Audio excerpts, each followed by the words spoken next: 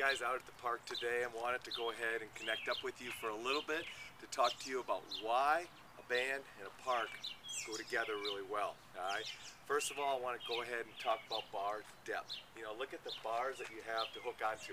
And the cool thing about all these bars that are hooked up here is they're all round. And they all have at least probably an 1.5 inch diameter. Some of them, like this one, have almost a 5-inch diameter.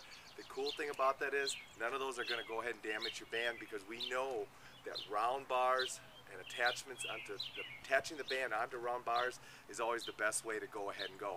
Second thing is, look at all the different levels that you have the ability to attach your band onto. You know, I can attach my band up high, I can attach it down low, I can attach it up onto bars here. So you have different levels of attachment heights. Why is that important? Because it's going to allow you to create a much greater variety of band tensions and band vectors that's going to in turn allow you to exercise muscles in a little bit different direction. Yet keep in mind, this is a 3-dimensional body, guys. The muscles are not straight planed. So by being able to change the direction of the band, change the height of the band, it's going to allow you to go ahead and attack the muscle in a much more aggressive way. The other thing is, because of all these high-level attachment sites, now you can go ahead and do all your assisted training. Yeah, assisted pull-ups, assisted push-ups, assisted squats, assisted squat jumps. You have pretty much any type of body weight exercise that you want to do, you can assist in a playground. So that's, again, another great reason to go ahead and think about a playground when it comes to band training. Talk about surfaces. You know, most playground surfaces are really soft, which makes it very convenient to go ahead and do plyometric type drills, maybe a little bit of running type drills, maybe even a little bit of type of step-in drills. But the bottom line is, every time your foot leaves the ground and comes back into the ground, it's going to be soft. And therefore, if you got some joint related issues, you can go ahead and take band training and all those plyometric drills that I showed you in the past, and now you can incorporate them into using them at a playground, because you know what, your joints are going to be able to handle them. So keep that in mind. You know, the other thing is, you're looking at most playgrounds come with multiple types of surfaces of courts or other types of Mother Nature's equipment. Yeah, things like hills, things like soccer fields, things like soccer goalposts, basketball courts, all right, picnic tables. All of these things are tools that you can now incorporate into your playground band training. And in most cases, it's going to be dead weight training, so now you get a great contrasting of exercises between elastic resistance and dead weight resistance. Hey, minimal setup. Guys, if you bring your large group training groups out into a playground, it literally takes you seconds to set up. Matter of fact, a lot of times I just have people bring their own bands out. We hook them up to wherever we want out here, and we go ahead and start training. You can set up situations where you have circuits where they have to move from station to station, or just have them bring their bands out, have them find a pole to hook them to, and you can go through an attachment circuit workout where all they got to do is stay in one spot and knock out a great workout.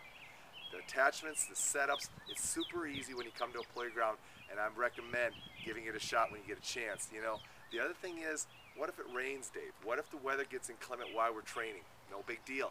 Most playgrounds have shelter houses. So now you can go ahead and find a shelter to go ahead and be underneath. The good thing about that is you can go attachment-free training with your band. So let's say you've got a great circuit workout set up and it starts to rain.